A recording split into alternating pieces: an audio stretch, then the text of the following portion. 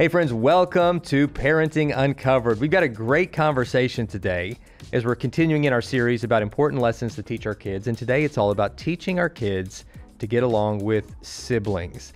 And even if your child happens to be an only child, stick around because I think a lot of these principles will help your child get along with the relationships in their lives, with friends, with peers.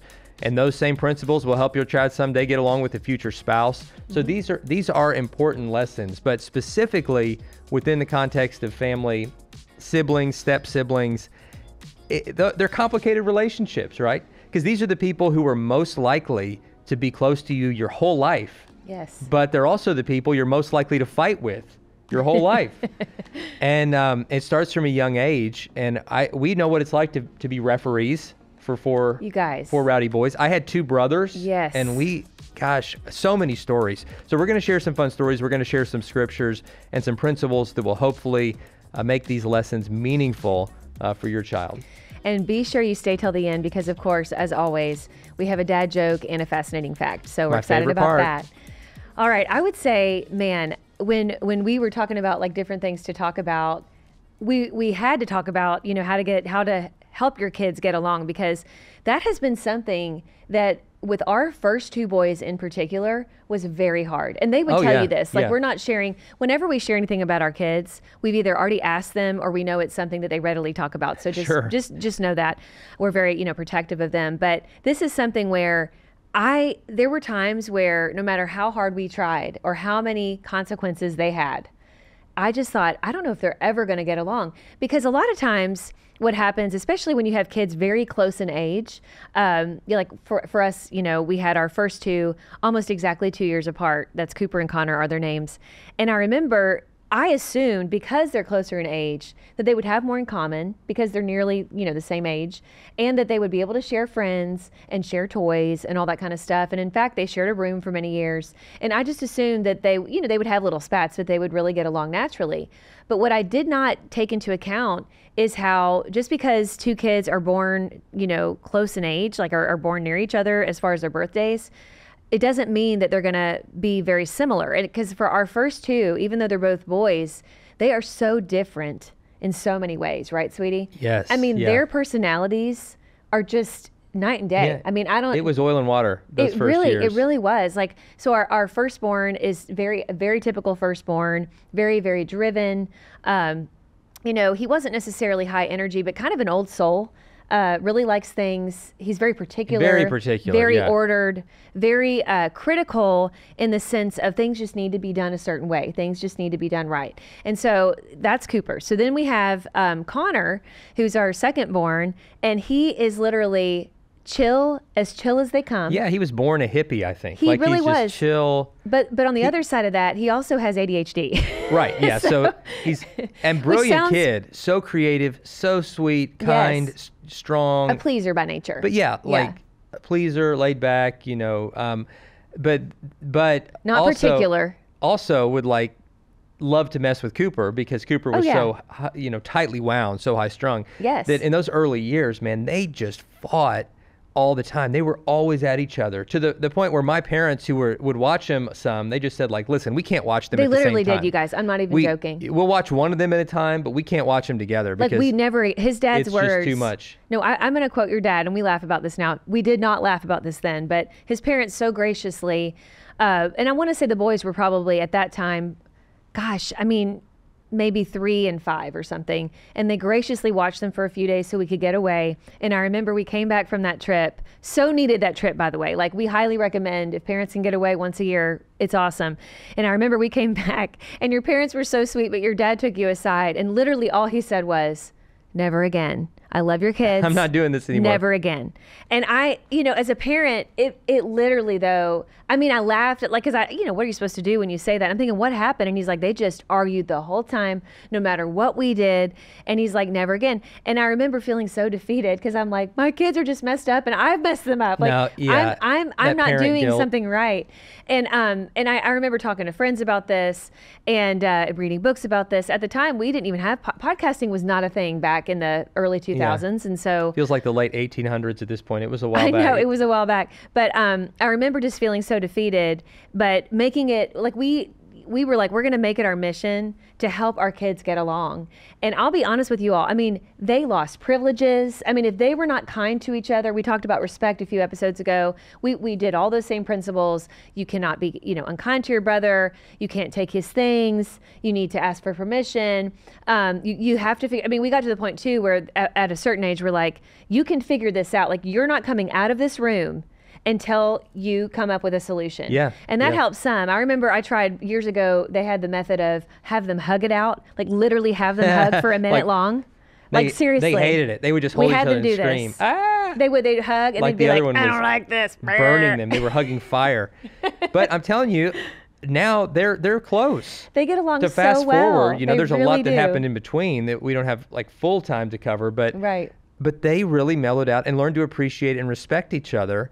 And I think some of it, I mean, I can't take credit. We can't take credit for lots it. of prayer. Lots of prayer. Lots and lots of prayer. And I think continuing, though, to redirect them to see the good in each other, to kind of force them in situations where they had to rely on each other, work together, play together. But not compete. But not compete. Not to ever make him feel like, well, why aren't you more like your brother in this way? Or he does this better. Never, ever make it a competition, because God designs each child so unique. And if you start making kids feel like they have to compete against each other for your affection or praise, that is going to create a toxic environment. So celebrate each child for who they are. And we try to help them realize, listen, God made you with so many different wonderful strengths, but you two are brothers. You're always going to be brothers. This is a gift. When God gives you a sibling, it is a gift. And as they grew, they really, really got closer. And now with our younger two, because we've got the bigs and the littles, we call them. The littles, yeah. The younger two kind of went through some of that, in the early years. Not to the extent of the first two, but they did a little bit of it, but they chilled out faster. A lot of it's just a personality mix. Yeah. So our younger two, they're very different as well, but they find stuff that they enjoy. They'll watch the same silly YouTube videos. They'll play video games together, and they'll find some things that they enjoy. And I think that putting your kids in situations where they have to learn to appreciate each other and cheer each other on, and work together, I think that's part of it. And then to celebrate, listen, you're different, but let's not criticize your sibling just because they're different than you. This is great training too for when your kids grow up and marry somebody, because really teaching a child to respect a sibling is the best training you can give them for growing up one day and respecting a spouse. Yes. Because again, you're going to be in close proximity with this person. You're going to have to get along. It's different in a lot of ways, obviously, but it is really good training, I think, to learn to be able to respect and appreciate a spouse. The Bible has a lot of stories, a lot of illustrations of both good examples and bad examples of sibling dynamics. The first siblings in the Bible, Cain and Abel, ended in murder. The very first siblings, Cain murdered his brother Abel out of jealousy, right? And so right from the start, we see that just in our sinful human nature, there's this jealousy that can creep into sibling relationships, and we have to really work against that by, I think, as parents, doing our part to help each child feel like that they can excel and be who God made them to be. Yes. In the New Testament, you've got a bunch of examples. I think of sisters Mary and Martha and their brother Lazarus, some of Jesus's very best friends. He was really close to these three. He loved all three of them, three very different personalities. One time, Mary and Martha were having a disagreement because Jesus was coming. Martha was doing all the work. And Martha said, Jesus, make my sister help. She's being lazy. I'm doing all the chores, just like when we were growing up. I was doing everything, and I'm doing all the work, and she's just sitting at your feet, just listening to what you have to say and enjoying it. But I'm the one having to make the snacks and all this stuff. And Jesus, he didn't come down hard on Martha, because he's the one who made her to be an achiever and a hard worker. Yeah, she gets stuff done. But and that's a gift. I mean, the world, I'm thankful for the Marthas in the world. We need the Marthas. I think I'm more of a Martha, an achiever. Me too. But every gift that we have can have a dark side if we let it. And the dark side of being an achiever, task-driven, is that sometimes you miss out on the relational part, which is really what's most important. And so Jesus pulled her aside, and he said, listen, Martha, you're so worried, you're so stressed. And in this situation, Mary she's chosen what's more important, which is that relational part, to spend that time with me. He's like, I'm not going to be here in the flesh always. Yeah. Yeah. And so this is a time where you can learn from her. Now, there are other times, I'm sure, where Mary could learn from Martha, where you need to work harder, you need to do more chores. But we can learn from each other's differences and celebrate that. And that gentle interaction of Jesus was I think, just a wonderful example of kind of helping us see the bigger picture and helping us appreciate some of the differences that our siblings might have.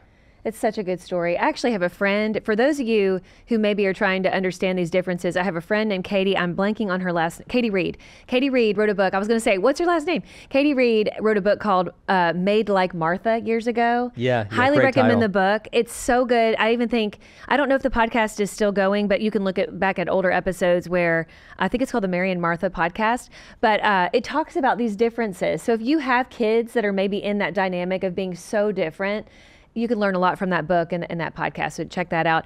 I wanted to say this too. It just made me think about Cooper and Connor in particular, who both great, like all of our kids, they're wonderful kids. Like they all have such great qualities. I'm so proud of each one of them. I really am. I know you are too, sweetie. Like we're so proud of our kids. I love our boys. Guys, if you're listening, I mean, we love you. You're awesome. We pinch ourselves that we have these boys, and none of us are perfect in our family at all, but we just feel like, God, like we hit the jackpot with our kids. We love our kids. We're so on the way to school, when I'm praying for the little ones now, and I take Chandler to school first and then Chatham, when I'm praying, like, Lord, give him a good day. Like almost every day I try to include, Lord, thank you for letting me be Chandler's dad. I love being his dad, and he's awesome. Thanks for letting me be Chatham's dad. He's awesome. I love him so much. Yeah. And I want them to hear that I'm so thankful for that. Right. Because I am. And they're beautifully unique. And I remember, especially with Cooper and Connor, and I remember so much of this because it was such a struggle, and it's still fresh in my mind. But again, both of them have wonderful qualities, but very different. And I remember, Cooper, just to give you more insight into him, he is very well spoken. He is so driven that everything he does, he tries to do it at a high level. And so in school, he was in the gifted program all through school. He made excellent grades. He got into his #1 university, and go Bulldogs. And so he's like so excited to be at the University of Georgia, and like just extremely driven. He was a competitive gymnast. That wasn't easy for him, but he kept working at it and eventually got a gold medal in trampoline and tumbling, which was the type of gymnastics he did. And so like this is kind of his road. And I remember Connor, kind of as he was growing up, he just held Cooper, even though they didn't get along a lot because of their personality differences, he held him on a pedestal, wouldn't you say, sweetie? Oh yeah. I mean, it was like, I could never achieve the things of Cooper. And I think deep in, kind of like in the back of his mind, he in his mind thought, well, I'll never be as smart as Cooper. And even one time I heard him say this, because he was like, he makes good grades too. Yeah. But like he, I think he was struggling in one class that Cooper did, happen to do really well in. And he made that little comment. And I was very quick to say, listen, first of all, this isn't a comparison game here. Yeah, it's not a contest. Like you all are so beautifully unique. But they're both amazingly gifted. Amazingly gifted. Connor was never officially in the gifted program, but he is literally one of the most creative people I've ever known. Yeah. And he's one of those that has, I believe personally, I know we said he has ADHD.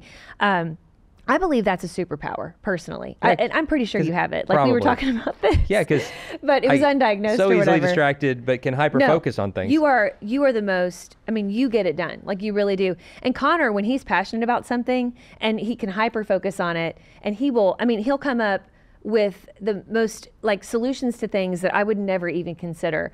And so I try to, instead of him thinking like, I just need to be more like Cooper, I'm like, no.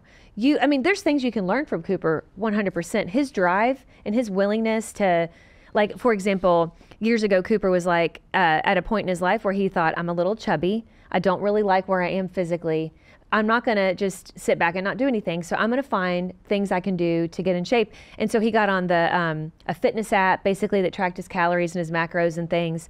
And then he decided to get a gym membership, and he went to the gym, and he had like this regimen that, that he would follow. And he lost like 30 pounds and gained all this muscle. And Connor really looked up to him for that. And then he actually followed suit and decided, came to us one day and said, can I get a trainer? Because I don't know, Cooper knows how to do this stuff because of gymnastics and his training in his past, but I don't. So can I have a trainer? Went after it, and I think Cooper kind of inspired him. Yes. And so now they have that in common. They kind of talk about fitness and lifting, and it's just so neat watching them connect on that and encourage each other in that and cheer each other on in that. And it's not a bad, like, if they have any competitive nature, it's just like, what can you lift? But they'll spot each other and they'll challenge each other. But it's not, we're very, as a family, we want to make each other better. We don't want to make each other resentful and feel like we're in competition.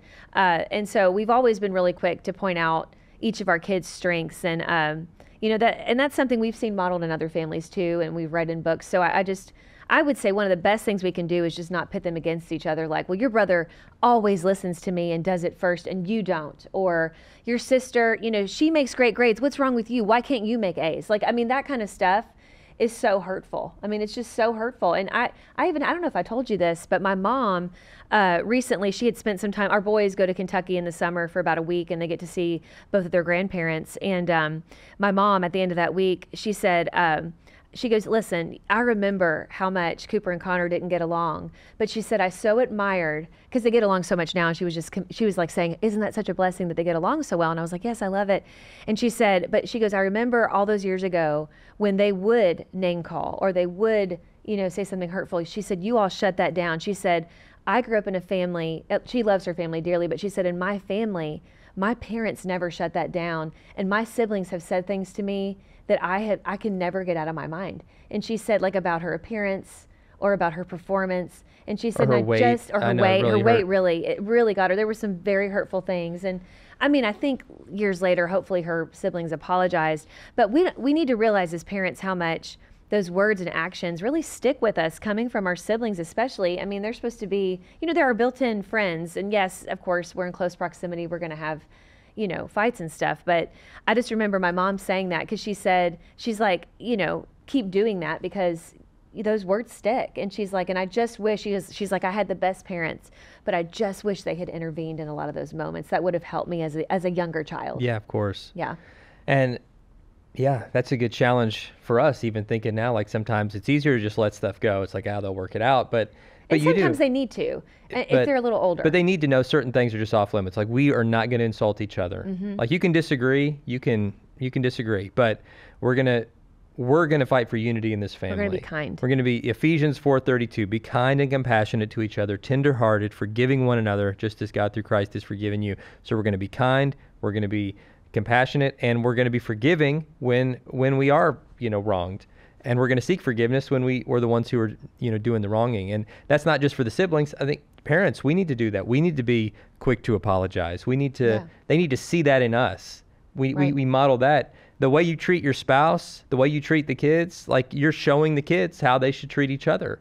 And so make sure that you're setting an example that you want them to follow. And when you're not, then own it and apologize. And that will go such a long way. Mm-hmm. Guys, it's been a great conversation, but we're not done yet, because my favorite time of the episode is upon us. Dad joke with Dave, fascinating fact with Ashley. Yep. Who's going to go first? Why don't you go first? Well, did you go first last time? I'll go first today. Go for it. All right. This is, again, this week. It's from SmithsonianMag.com. That's kind of hard to say sometimes. And it's entitled, Moms May Be More Vulnerable to Tooth Decay. And I'll tell you why I wanted to share this in just a minute. It says, the old wives were onto something when they warned, quote, gain a child and lose a tooth. Women who have had 3 children forfeit 4 chompers more than those who have had 2 kids or fewer. Women whose first 2 children are the same sex and who then go on to have a 3rd child are particularly at risk. Uh-oh, your teeth are going to be falling out. I know. You're a Kentucky girl after all. I am. Problems with gum disease and calcium absorption in pregnancy may leave moms more vulnerable. And it says, and so might all of these missed dental appointments. See, because we're going to our OB appointments and our kids' appointments, and we'll miss our dental appointments. And it says, so we need to go do those, which might be a particular problem for mothers juggling multiple kids. And I'm sharing this with you because years ago, after I'd had multiple kids of the same sex, I remember I went to finally get my teeth cleaned. It'd probably been a year or 2 or something, and I was like, oh, I'm overdue. I went to get my teeth cleaned, and I had this dental hygienist literally say, okay, you have a cavity. And I had never, up to that point, I had a cavity at all. And I hadn't changed anything I was doing in my dental hygiene routine. I feel like I have good dental hygiene. And I looked at her and I said, oh, I have heard, because I'd heard this somewhere else, that sometimes, the calcium absorption and different things leave, the lacking in calcium absorption can leave mothers, especially who've just had babies, at risk of getting cavities. And she looked me square in the face. And by her opinion, she looked me square in the face and said, "No, you just been having bad dental hygiene." And you should have to pay me extra for what I just endured in your filthy mouth. I guess, I know, but I was like, okay. But I just want to say, and then I find this, SmithsonianMag.com article, and I'm like, well, maybe there is something to this. So I'd love to hear from you moms. Have you had this experience where you've had maybe some dental issues post kids? I don't know. It's fascinating. Yeah, it is fascinating. You're so fascinating. Oh. Well, I'm going to go, I feel like I need to floss. I know, extra hygiene, right? Yeah, extra hygiene. Do the rinse, get the really good toothpaste. Yeah, so I'm thinking about that now. All right, dad joke. What do you call a bald wizard? I don't know. What do you call a bald wizard? An un-Harry Potter. But I love it. Oh, it's so dumb. I love it. Great. It's great. Guys, hey, thanks so much for tuning in. Do us a favor. Connect with us on Instagram. We're at Dave and Ashley Willis. We would love to hear from you there. Send us a message. Let us know what topics you'd like to see addressed here on the Parenting Uncovered podcast or on our Naked Marriage podcast as well.